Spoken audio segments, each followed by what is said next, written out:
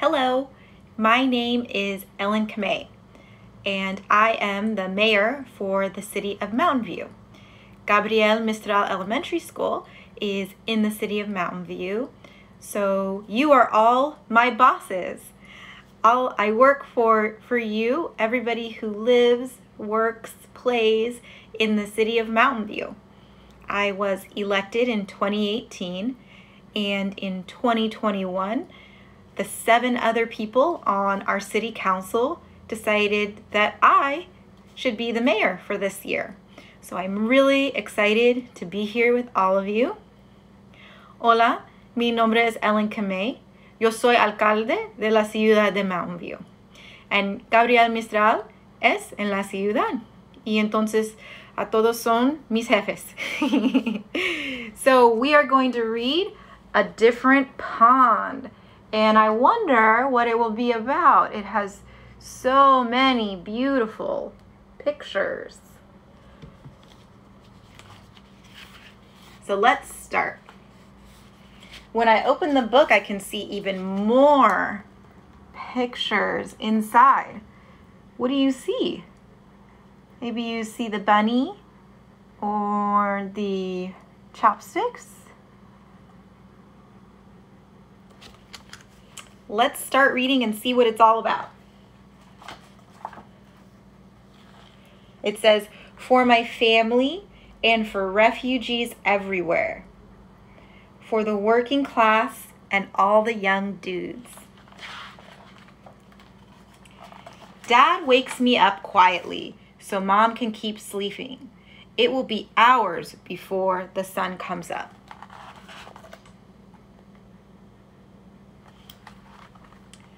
In the kitchen, the bare bulb is burning. Dad has been up for a while, making sandwiches and packing the car. Can I help? I ask. Sure, my dad whispers and hands me the tackle box. You see Mom still sleeping, them getting ready in the kitchen, and look, with the tackle box.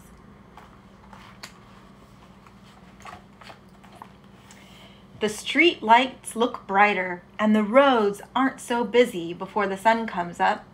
Dad turns on the heater and tells me stories. A kid at my school said my dad's English sounds like a thick, dirty river. But to me, his English sounds like a gentle rain.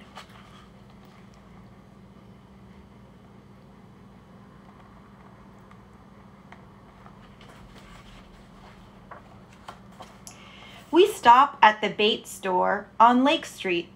It always seems to be open. Oh, and you can see it says, Panetta Tacos, Puebre Nuestras Especiales. Do you see that?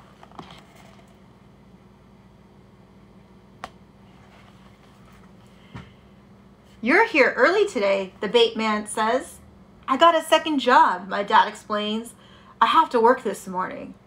On a Saturday? The bait man asks. My dad nods. I feel the bag of minnows move. They swim like silver arrows in my hands.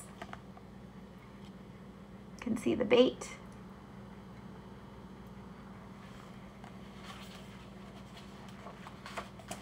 It's still dark when we get to the pond.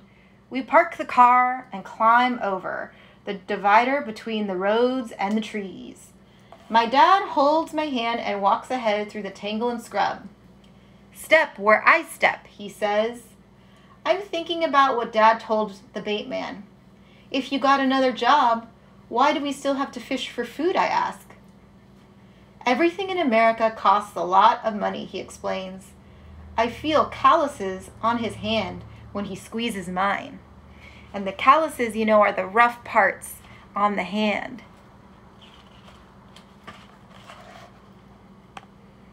See, they parked the car and they're climbing over to go fish.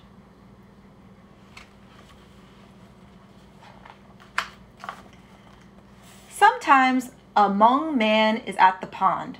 He speaks English like my dad and likes to tell funny jokes. Sometimes there's a black man there too. He shows me his colorful lure collection. This time it is just me and my dad. It is a little bit cold. I rub my hands together, I yawn, and look up to see the faint stars like freckles.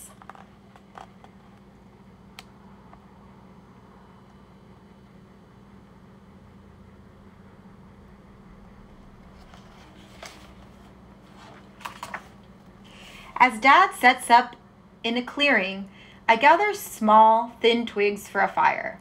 They need to be dry and clean. I count. 1, 2, 3, 4, 5, 6, 7, 8, 9, 10, and then 10 more for later. I put some rocks in a circle and set up the twigs. Like a volcano, Dad reminds me.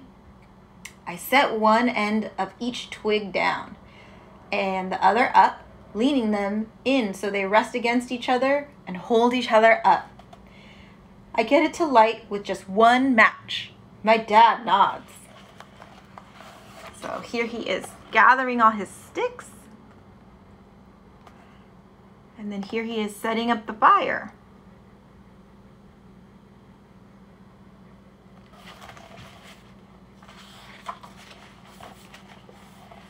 You want to put a minnow on the hook, Dad asks. I want to help, but I shake my head. No, I don't want to hurt that little fish, even if I know it's about to be eaten by a bigger one. My dad smiles. He isn't upset with me. So they're getting ready to go fish, and they're going to put the little fish on the hook, and they're going to go fishing here.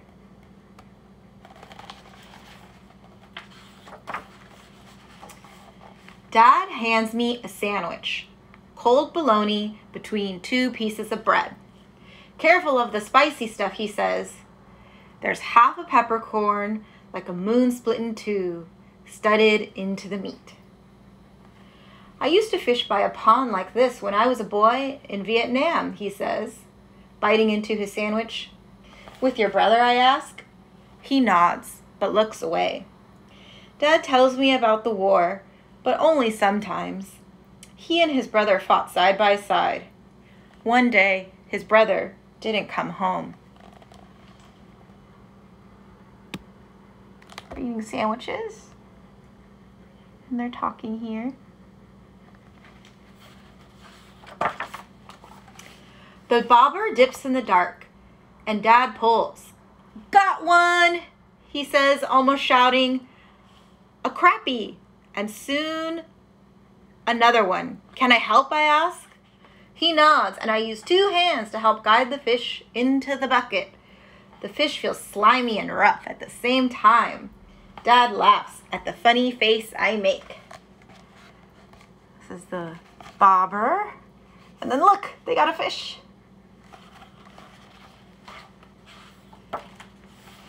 Dad smiles, his teeth broken and white in the dark, because we have a few fish and he knows we will eat tonight. Time to go home. Dad must get ready for work. He washes his hands with a small nub of green and white soap. Then I do the same. I look at the trees as we walk back to the car. I wonder what the trees look like at the other pond, in the country my dad comes from.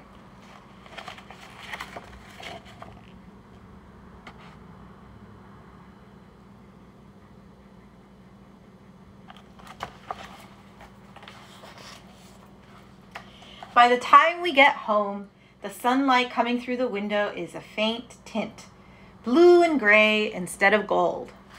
At home, Mom looks tired, but she smiles at the fish in the big white bucket. They're coming home, and inside here is the fish.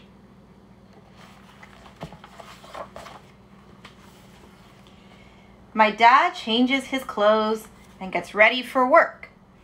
He pats me on the back and says to Mom, "Our boy did a good job with the fire today."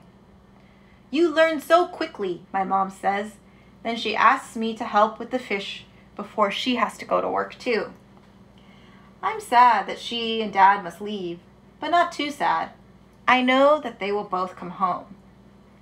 Look after your baby brother, Mom reminds my brothers and sisters. She means me.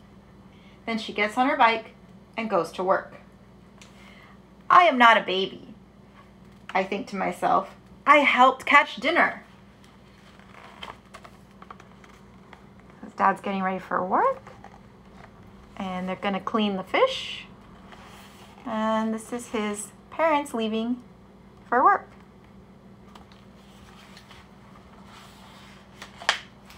Tonight, when we are all home, Dad will put rice in the cooker. And Mom will fry the fish on both sides until they are crispy.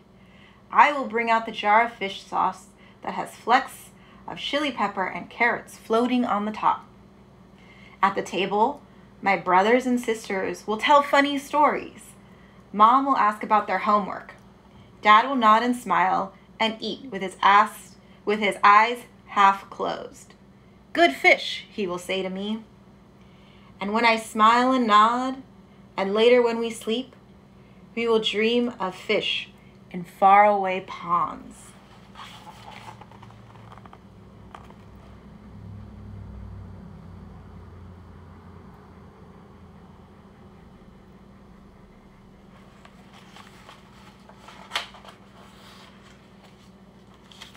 And that's the end of the book. And then they have a note about the author, both of the authors, with their families. That's pretty cool, right? Maybe some of you have brothers and sisters too. So that was A Different Pond. What do you all think of the book? Did you like it? Did it make you hungry? Now I'm hungry and I want fish. ¿Qué te parece del libro? ¿Tienes hambre como yo? Yo pienso que sí, right? Exactly. Well, thank you all so much for letting me read a book with you.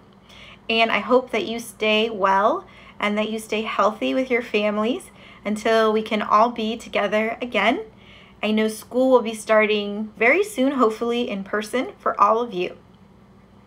Pues, yo pienso que todos cuídate bien and tienes salud y laves las manos, right? So that we can all be together. All right, everyone. Thank you so much.